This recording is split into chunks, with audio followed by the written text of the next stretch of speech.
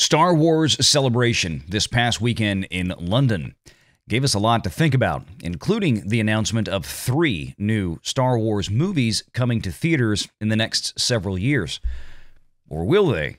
I think we all know the track record at this point of projects being announced by Kathleen Kennedy, Lucasfilm, and Disney when it comes to Star Wars, and it's not a very good track record.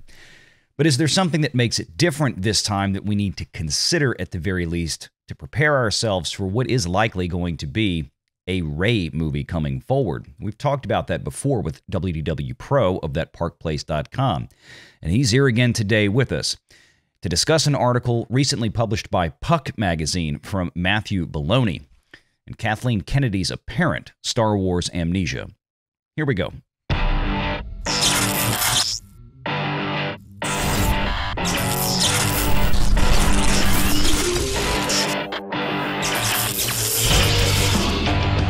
Renegade Online.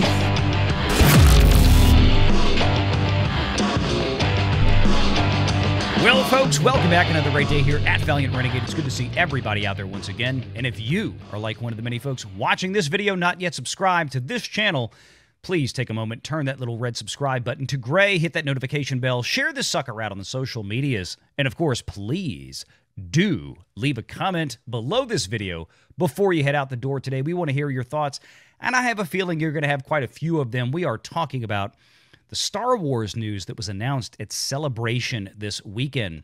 My good buddy here, WDW Pro from thatparkplace.com. You know, we've been talking about this. We covered it on the Sunday Live show. Our good buddies over at Echo Base Network, we're doing yeoman's work, streaming 9-10 hours a day on this Friday and Saturday. I thought it was a 24-hour deal. I they even went off the air at all. I hope Coach and Nick got a lot of sleep. I called Coach today, and he was, man, I'm chilling. I'm like, yeah, I bet you are. So anyway, but we had some announcements. Some announcements that pertained to some rumors, some information that you received from sources. Now, right at about 2 months ago. Yeah, spot on. Spot on. It was. You said that you had received some intel. By the way, Valiant, I just want to say that I think it was our honor and pleasure to help the Star Wars fandom be able to stomach this by giving them that little appetizer that said, "Hey, here's what you got to deal with coming up real soon." So I'm glad that we help people go ahead and adjust to what we have to now suffer through. Indeed, you did. And in that vein, for those that may not be aware, it was Pro that first broke the news that, sorry, folks, but the Walt Disney Company is, in fact, looking at producing another Star Wars movie starring Rey Palpatine, bringing her back. And that is exactly the announcement that we got right out of the gate at Star Wars Celebration a few days ago. Not only an announcement, but actually walked Daisy Ridley, Rey herself, out onto the stage. To middling applause.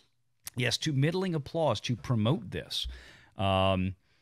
And some people have questioned whether this movie is going to actually come to fruition. And I completely understand those questions. They have every right to be questioning it.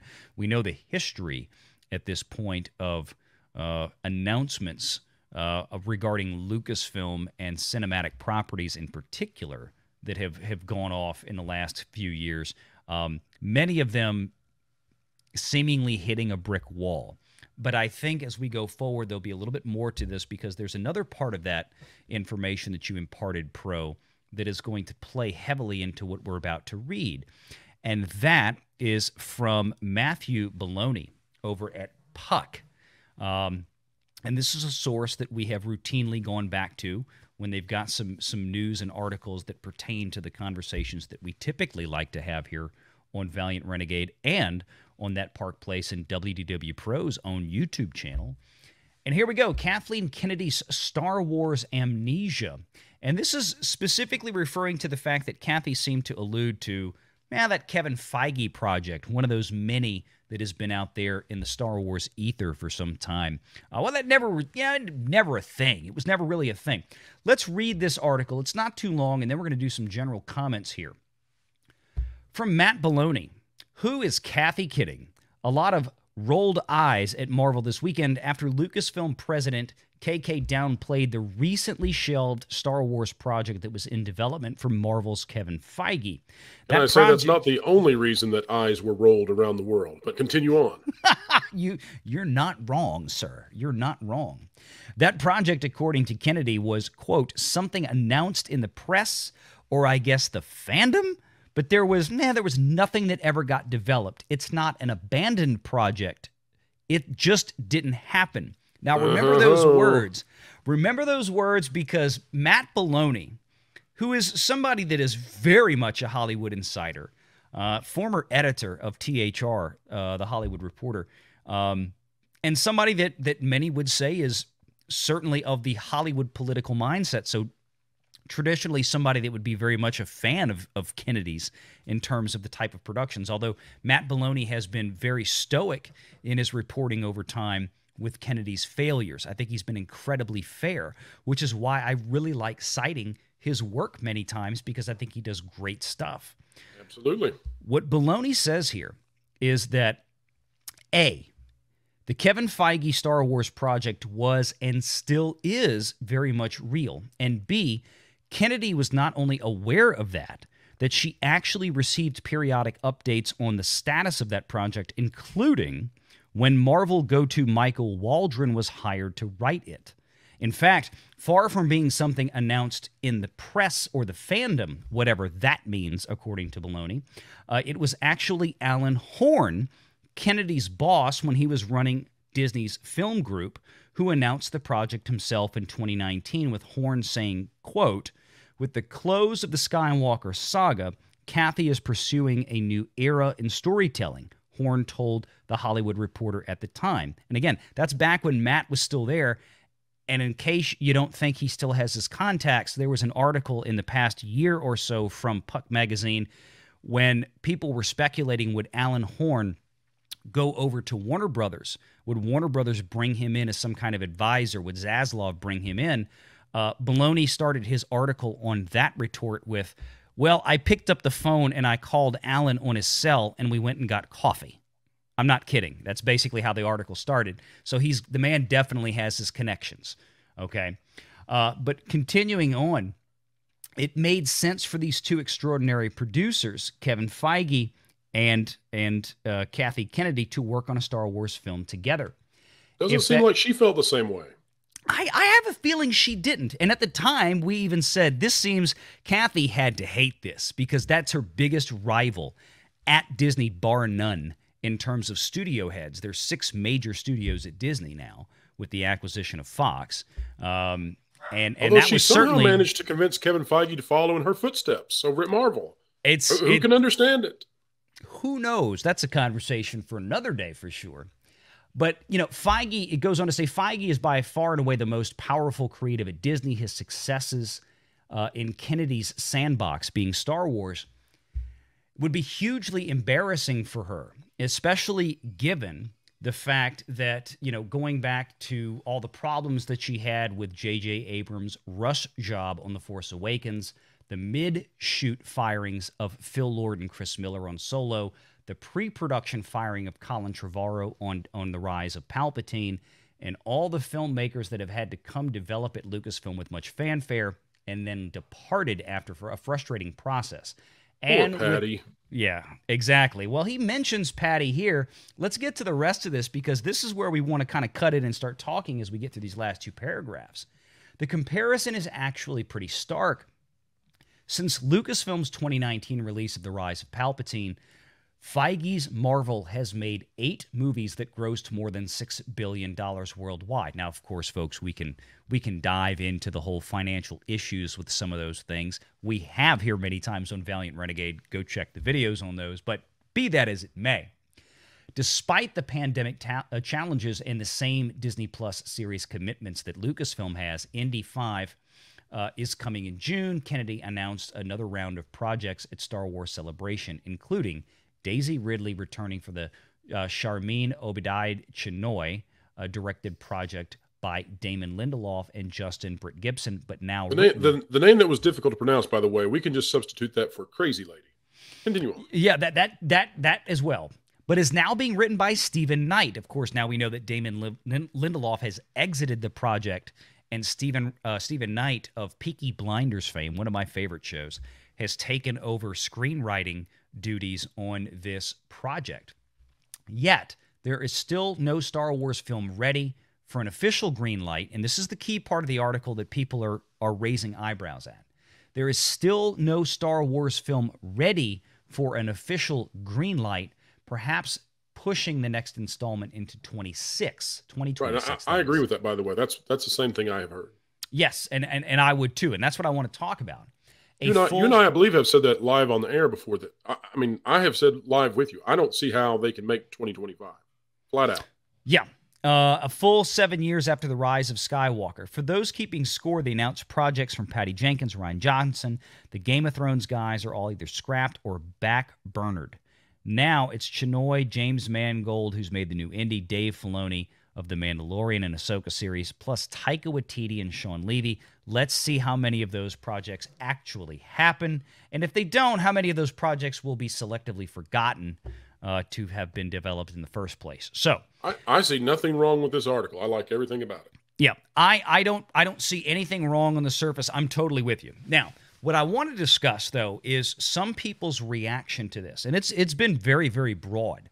People looking at this as another, well, okay, everything we heard this weekend is bogus, and that means that all of this was just, Kennedy just throwing spaghetti against the wall to see what sticks, and this is going to be more problems for her. And to an extent, I would agree with that. And I think we even said over the weekend on Echo Base Network and on the Sunday show that I think the film project of the three mentioned, the one that maybe at this point has the least propensity for being completed, would be the James Mangold project, but for the mere fact of the subject matter that it covers with this 25,000 year before the Skywalker saga, like the origins of the Jedi.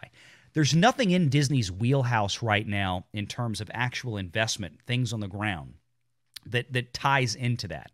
That's a movie they could potentially very easily let slip.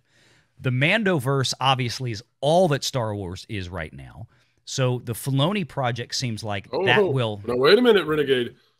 Lucasfilm thinks it's all about the High Republic. I mean, that's everything they want to shoot for right now. Everything's going that direction. That is. But that Filoni picture, I think, because again, to remind people, that is the first thing that Kennedy talked about on the very first Disney Plus big investor day thing they did in December of 2020, which was the promotional, hour-long thing that they did for the whole Walt Disney Company. And the Lucasfilm segment was... You had Star Wars Visions, you had Ahsoka, you had the Acolyte was brought up for the first time there. You had Lando, which is yet to go anywhere, surprise. And Kathy said during that all of these events for The Mandalorian, of course, at the time you had Rangers of the New Republic, which we all know what happened with that. But all of these shows, Book of Boba Fett and all this, they would culminate in a major climactic cinematic theatrical event is where she seemed to allude to. So that film, of course, that's been on the planning board at least for the last 2.5 years, it seems. But well, I think at one point it was bigger than a single film. I think that was supposed to go into a big trilogy, but that's okay. No, I think you're potentially correct. But be that as it may, let's look at the Rey picture, because that's the one people are picking on, and they're saying, well, there's no script yet, so it's not officially greenlit. I get all that. And of course, they just got rid of Damon Lindelof because he didn't bring a script to them, apparently, or an outline of a script even, that was satisfactory to Disney. And let's be honest, at this point, it's Disney. It's Alan Horn and I'm sure Iger that are looking at this thing. They're not leaving this to Kathy anymore. And on that note, why do we know that, especially about the Rey movie? What was the other part of the rumor that we discussed that made this different from everything, as far as I recall, that you and I have heard before, that anybody's heard before about any of these Star Wars projects? What was different about that rumor? Yeah, well, let's explainify this, because there are plenty of people out there who are presenting this material in a way that sort of just confirms their biases. But that's really not what we want to do here. We want to explain it in a way that everybody understands and makes sense and is logical, and you can check it and see, oh, yeah, I agree with him, or no, I disagree with him. But here's the thing. as soon as Iger came back to Disney, right, as soon as Chapek was sent packing, Daisy Ridley suddenly showed up at Lucasfilm, and she was there for just a lunch and get a photo op with the Yoda statue. Mm-hmm. Well, it turns out it wasn't just to come for lunch, and it turns out that it's not mere coincidence that the weeks after Iger comes back, that the legacy of Iger, that being Star Wars, begins to go through some revisions to revive or revivify it. So he brings back the main character still living from that sequel trilogy being the thing that Iger greenlit. What do we know about Iger? Well, he is a man of legacy. He greatly wants his legacy to be remembered and honored and loved. And therefore, he wants Rey to be greatly remembered and loved. And he wants the Galactic Star Cruiser, the LARPing hotel over at Disney World. And he wants the Galaxy's Edge theme park expansions. He wants all of that to be deeply loved because all of it's part of his legacy. But he can't revivify any of that if people keep hating on that darn sequel trilogy and those darn sequel trilogy characters. So, for those who are thinking, well, this is just any ordinary movie, think again. This came from the top, allegedly. And because of that, Kathleen Kennedy is not necessarily in charge. Now, beyond the Rey movie, the other stuff, you know, we've watched Lucasfilm. We know they are as bumbling can be, right? So, I mean, honestly, they would cause Yukon Cornelius's stomach to churn. They don't bounce back. They just fall and lay there. But here's the deal. Yes, the Mandoverse movie probably will happen. Mm-hmm. The James Mangold movie, well, that all depends on Indy 5. If Indy 5 underperforms, that thing's getting Patty Jenkins again, okay? Mm-hmm. We heard about the Taika Waititi movie that's supposedly still out there. I don't think that'll ever happen, but I could be proven wrong. And now we know, apparently, that the Kevin Feige movie is still somehow in existence somewhere out there in the ether. I don't know what'll ever happen with that because Kevin Feige's putting out his own fires now as his Marvel cinematic universe collapses in on itself. But all of that said, of everything that was announced at Lucasfilm, and we will never tell you that Lucasfilm will complete something. We know that Lucasfilm can find a way. But of all the things that were announced, by far the best chance of coming to fruition on the big screen is the Rey movie. Yes. And outside of the Rey movie, we know that Ahsoka and the Acolyte and Young Jedi Adventures are the most likely in terms of Disney+. Yeah, and I mean, Ahsoka, obviously, the filming is completed. The post-production is largely completed. I mean, that was done around this time last year in terms of, well, at least when they started principal photography or were already getting into principal photography. The Acolyte started in late October, early November of last year. There's about a month from what we know of principal photography left, which is on schedule from everything that we've heard. Let me force your hand a little bit, Valiant. Yeah. Because I probably won't have time to cover it this week on my channel, so let me see if I can get you to do it here right now, folks. What did we learn about the Acolyte behind the scenes in the last few days? It's kind of trivial, but it's kind of not. What did we find out about in some paperwork somewhere? Specifically, I mean... Starts with an E and ends with Stenchen. Yeah, the Acolyte, I mean, with their corporate filings for the Blue Stockings Limited, the UK entity, they did file for an extension for their financial reporting, which if you look at the dates of when they were due and when the original financial reporting was set to go, and you see what they extended it to, you'll understand why, because it marries up perfectly almost with when they went into principal photography. So effectively, there was really not a whole lot to report between November 1st and December 31st of last year. So they've extended, or they filed for an extension to kind of change the fiscal calendar on it because of the way they report. And it's not the first time that's happened. And I haven't even told Pro this yet. Ghost Truck 6. Have you ever heard of that one, Pro? Ghost Truck 6 sounds like a big wheel. I don't know. What do you got? That is the production entity so far as we know for Ahsoka. Also, I didn't know that. Also filed for an extension. That was the production entity. In the world did they come up with that name? Ghost Truck 6. I don't know, but that is out there in the ether. Star Wars Monster Truck Racing. It's actually, look, I'll tell you how to do this, folks. It's very easy because we like to educate our audience. We know that most of these corporate entities begin in California, and those California entities will then file if they're shooting in the UK, obviously, they will file for a United Kingdom corporate entity. There are websites that try to track when these things come out, and they're looking for certain names. So if you want to kind of find out what's going on, here's my best advice to you. You can look up UK entities out there. You can Google search these. Make sure you try to find the name Rhonda Hjort, because that is Lucasfilm's top lawyer. And Rhonda Hjort, as an executive of Lucasfilm, will typically appear on all the corporate filings, both in the U.S. and the U.K. So you can go track all these things down. So that's how we know about, the ones that they set up. In fact, they had one, and the name slipped my mind. They had set one up for, I think, Rangers of the New Republic, and of course, it might have been Rogue Squadron.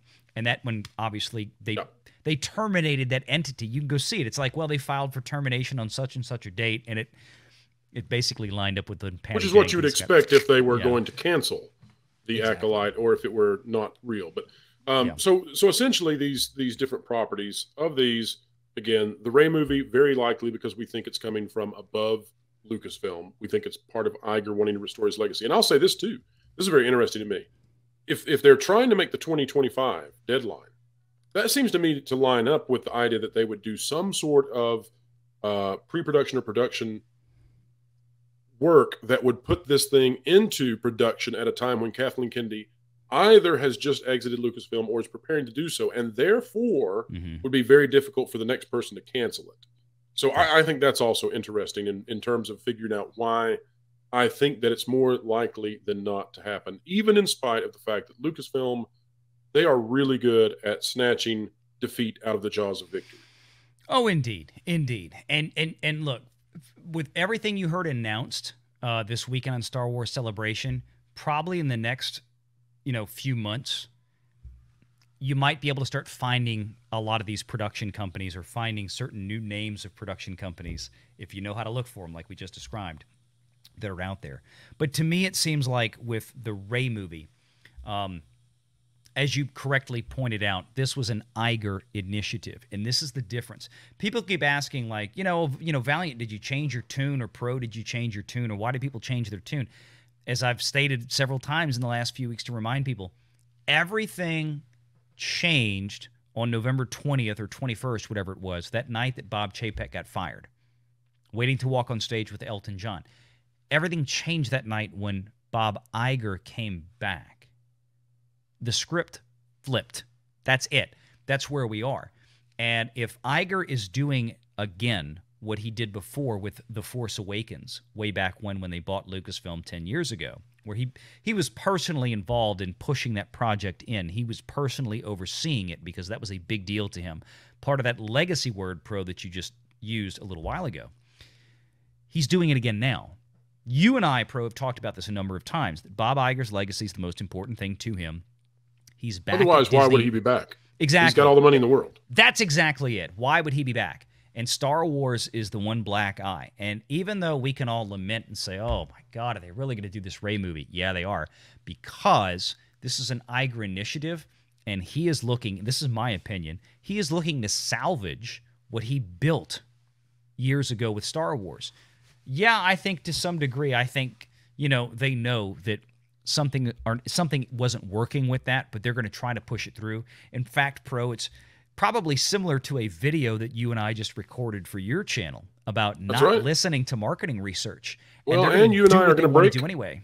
You and I are going to break some big news Thursday and Sunday. Thursday 5 to 7 on the Pro Show, and then 6 to 8 all these times Eastern on Renegade Online. We're going to break some big stuff because we've got somebody who is absolutely sick and tired of what is going on behind the scenes at Lucasfilm, and they've decided to tell us what's happening.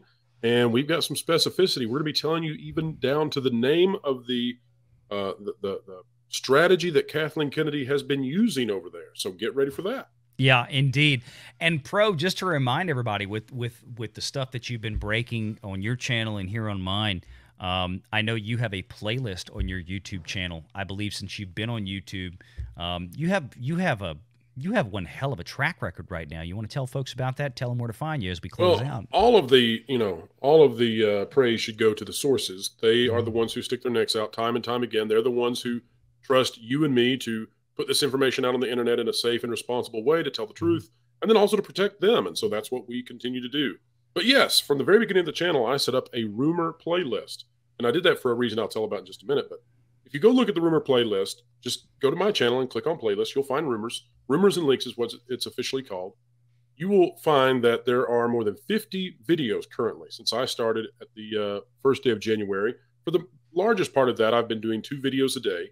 And so more than 50 videos that cover these rumors, 2 of which are incorrect. The rest are not incorrect at all. They're spot on. Well, here's why I'm doing that. And I haven't told anybody this, but what I want to do is at the end of the year, and then every year from now on. So let's say that I do this YouTube thing for 50 years. Yes, Disney, be afraid.